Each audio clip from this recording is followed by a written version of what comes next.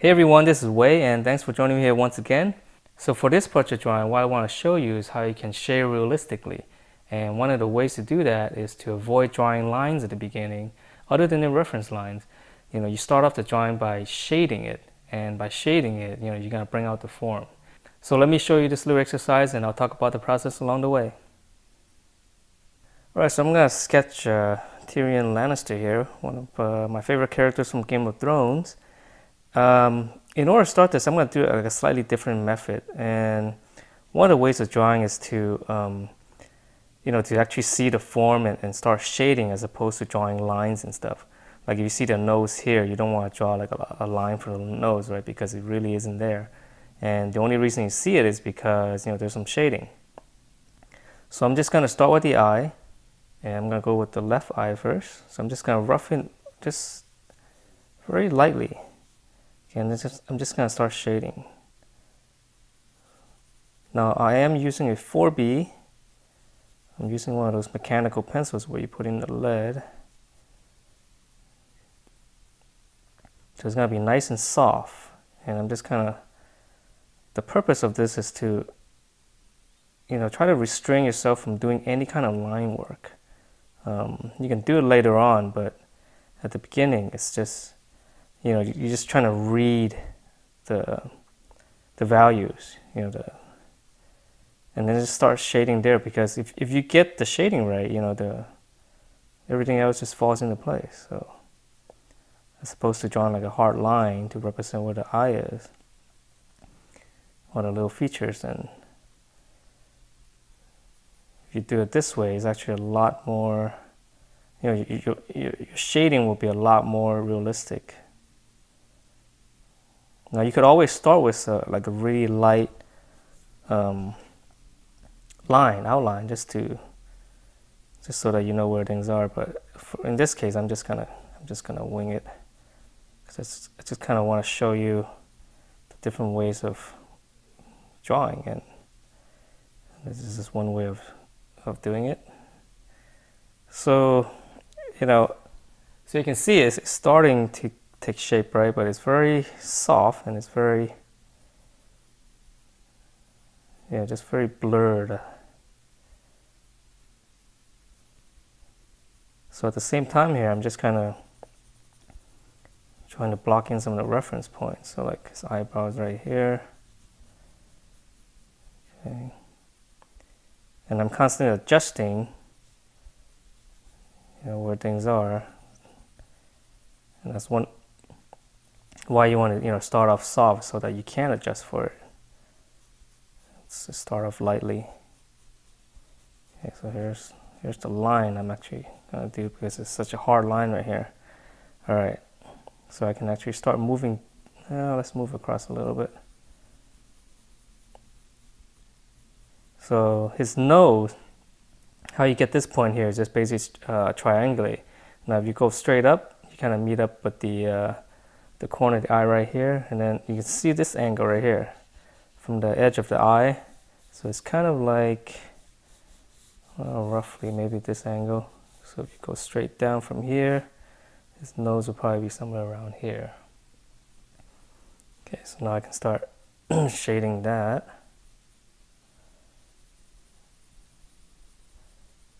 And then how wide it is, it's almost at the width of the eye here.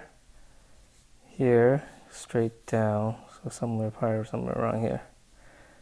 All right, so let's continue shading. And if you're gonna do this, don't worry about too much about the accuracy. Because actually the fun part is the shading.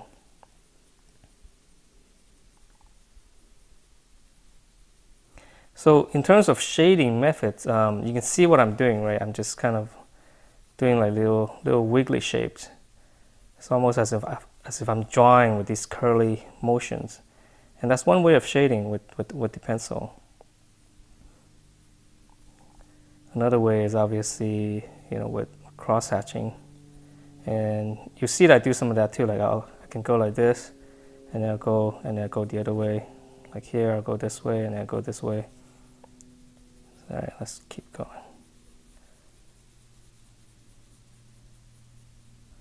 So even when I'm not sure what's going on, I still kind of like to keep, the tip of the pencil on the paper and just continue to, just kind of wiggle, keep wiggling. Because if you're not sure, you can always just line it up. Don't push so hard on the paper, and then it'll just be really, really soft.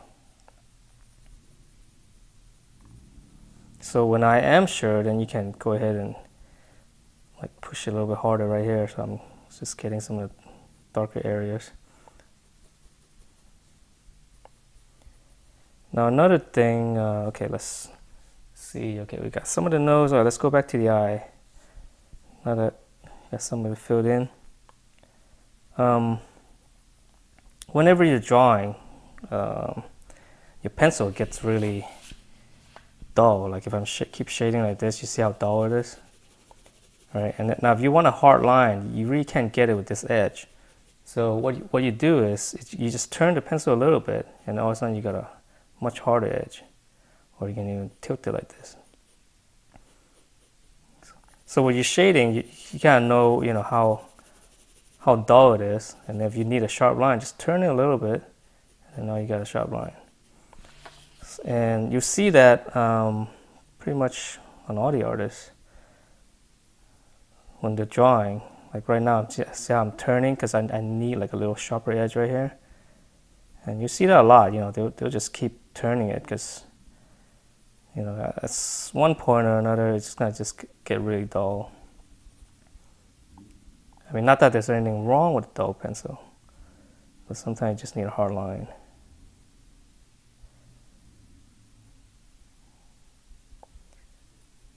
Okay, so let's push it a little bit.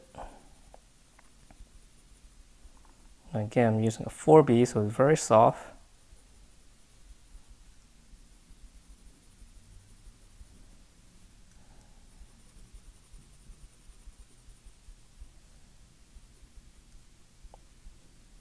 And I'll go in later with a 2B, that way you can get a little bit more detail, because with a 4B, because it's so soft, it doesn't sink into the paper as much.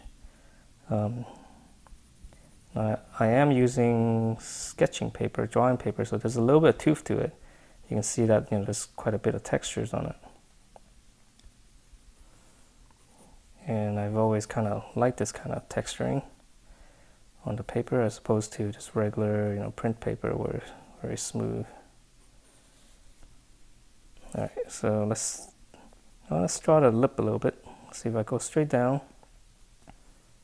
Again, I'm just really eyeballing everything straight down.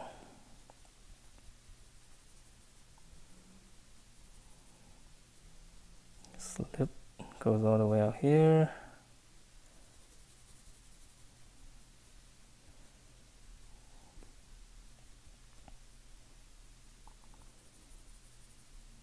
Then under the bottom of the lip is always dark. Well, assuming light is usually from the top. And there's usually a sharp edge right here because that's actually the shadow, cast from the lower lip. Okay. Let's see, it goes down. Let's see, probably about this much. All right. Lines for the lip, lower lip. So even though I know this is gonna be really dark, you can see how that I'm not making it super dark yet. It's just a preference of mine. I like to keep everything in balance. I don't go too dark in one area.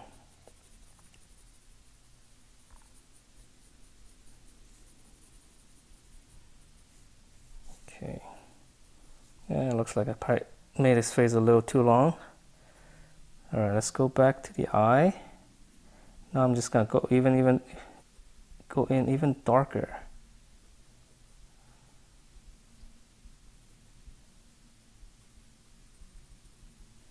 I'm gonna start to try to pick up more of the form. It might be kind of hard to see here, but I could kind of see there's quite a bit of variation in there.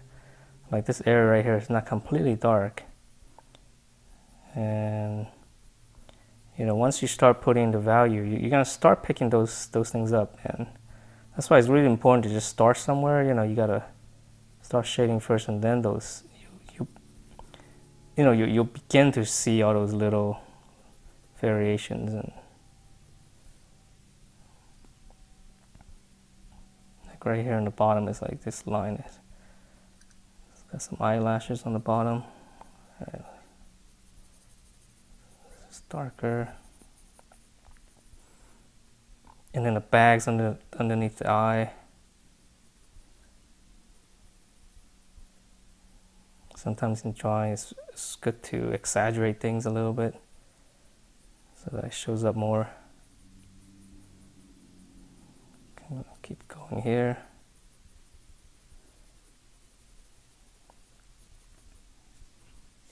So you can see it's coming out, right? You can see the forms coming out.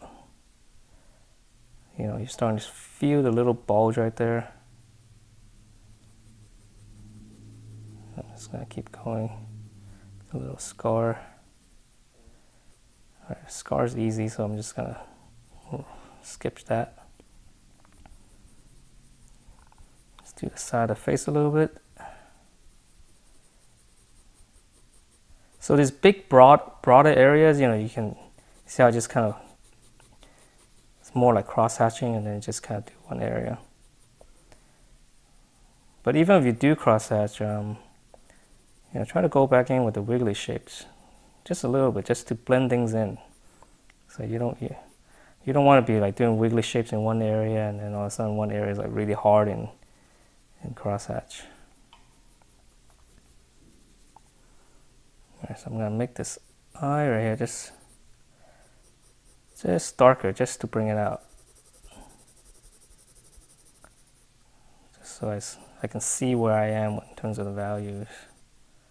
So see how once I put this edge right here, now all of a sudden this, you know, this corner of the eye here is not dark enough, right? Because it's all relative. So I can blend that in more.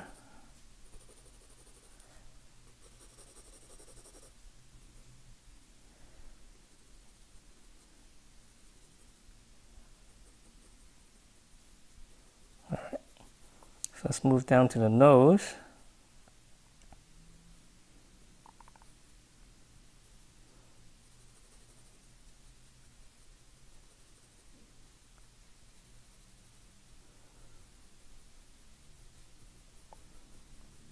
Got an odd shape for a nose, and then there's a little ridge right here. I'm just gonna skip the scar. Almost looks like a mistake there in the. It's like a little check mark, anyways.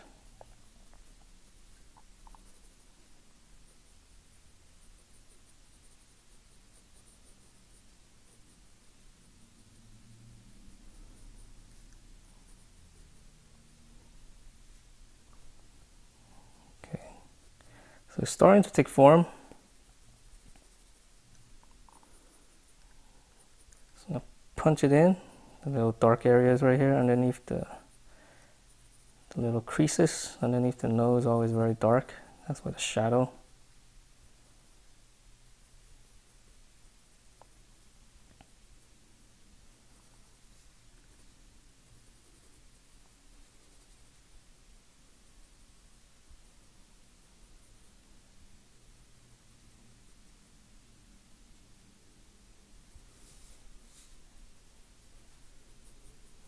Yeah, I think I made his face way too long.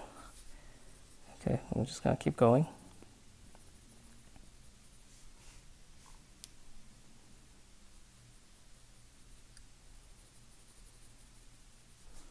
Alright, so let me roughen this other eye just quickly.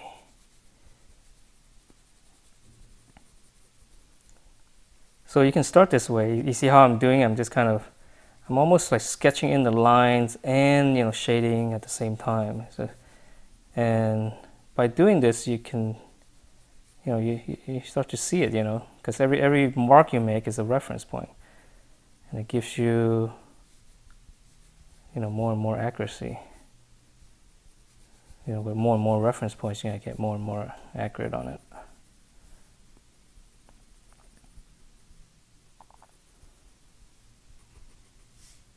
All right, so the eye, let me move this down a little bit.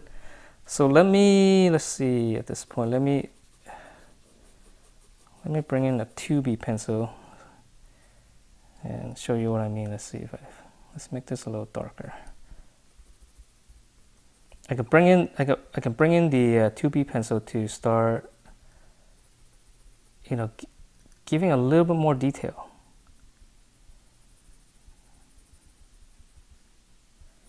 Just let me darken this a little bit more.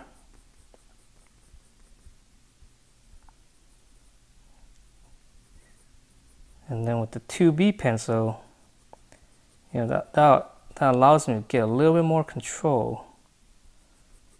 And I can shade it a little bit more realistically, like actually blend in some of the areas. So right now everything is pretty harsh. There's a lot of texture. All right. So now this is, again, it's the 2B pencil, and it's another lead holder. And this one I actually have it pretty sharp, which is fine. It's for little details. So I'm gonna go in, actually just shade a little bit. And what this does is kind of smooth things out a little bit, and because you'll fill in, some of the bigger gaps, you can see as I'm shading, you can see how it fills in the little areas a little bit. Fills in the paper, the tooth of the paper. Now at the same time, you gotta be careful with this. You don't want to go too hard, because you can actually end up rubbing the textures of the paper off, or end up depressing it so much that it becomes smooth and you really can't shade on the paper anymore. So this is almost like shading in the the midtones a little bit. Just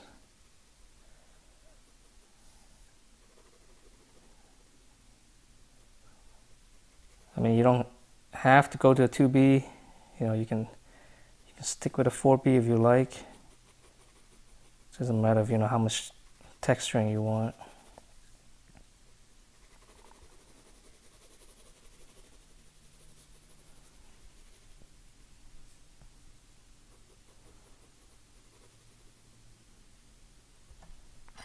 All right, so that's how you can use the 2B just to smooth things out a little bit.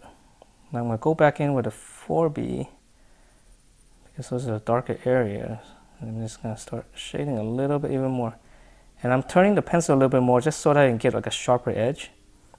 And that will help me, fill in the area a little bit better, just like the 2B.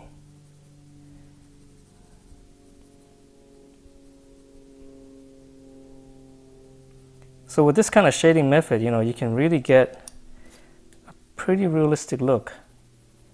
And it doesn't take a lot of time. As you can see, I'm doing everything in real time. And it just depends on, how much realism you want, how much of this stuff you want to keep doing. Because you could always go in with a 2B and really, hash out all those little details, but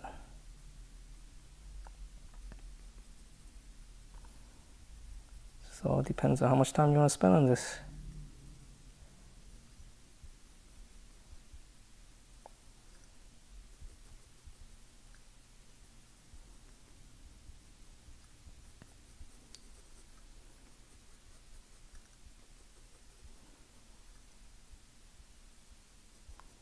So I'm kind of exaggerating the shadows a little bit more. Just a little bit easier to see, and makes the drawing a little bit more interesting.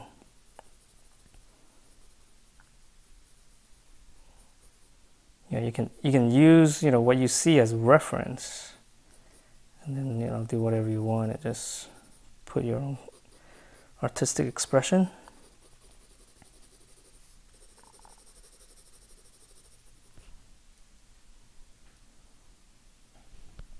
All right, so here I pushed it a lot more.